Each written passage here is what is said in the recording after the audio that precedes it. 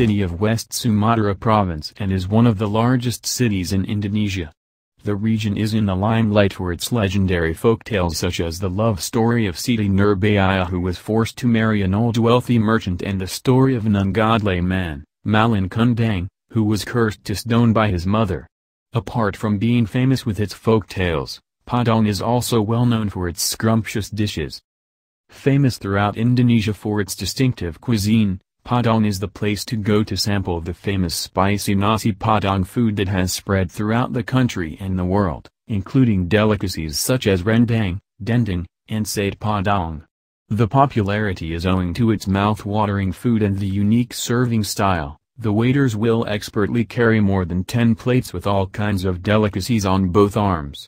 These dishes will then be spread out on the table for diners to pick and choose.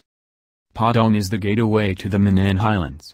With the largest port on Sumatra's west coast, this is a merchant town attracting ships trading in goods such as rubber, cinnamon, coffee, tea, cement and coal. If you take a stroll down to the old colonial waterfront you'll see century-old warehouses stocked with fragrant cinnamon and other spices waiting to be shipped to Jakarta and Singapore. Padang is also home to ravishing natural beauties as it is directly adjacent to the Indian Ocean and has a diverse topography and landscape.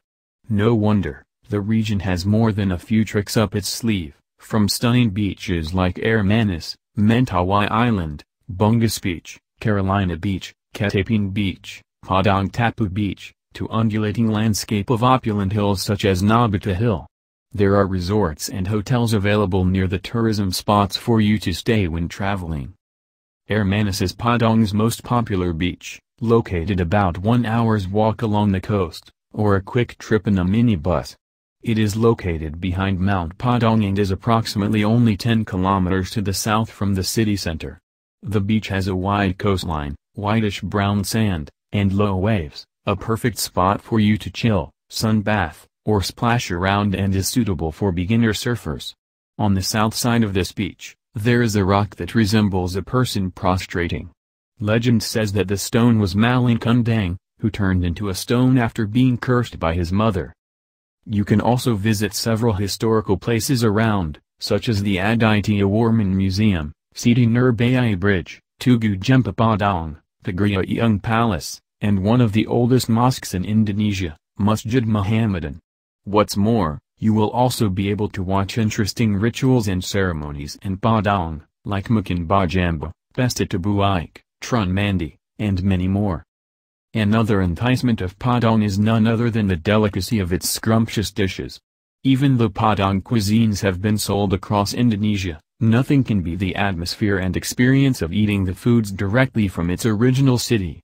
Many delicious and spicy foods will tickle your palates and bring you to a real, authentic culinary adventure. Padang is halfway up Sumatra's west coast and is served by a good network of land, air and sea routes. Padang's new airport is the Bandara Internasional Minangkabau, 20 kilometers north of the center of town. Domestic flights go daily between Padang and Jakarta, Medan and Palembang. Airlines operating flights to Padang include Garuda, AirAsia, and Lion Air.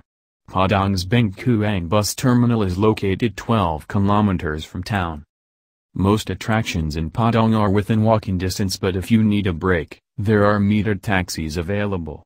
Although slower, a more romantic option is to take a bendy, a horse-drawn cart.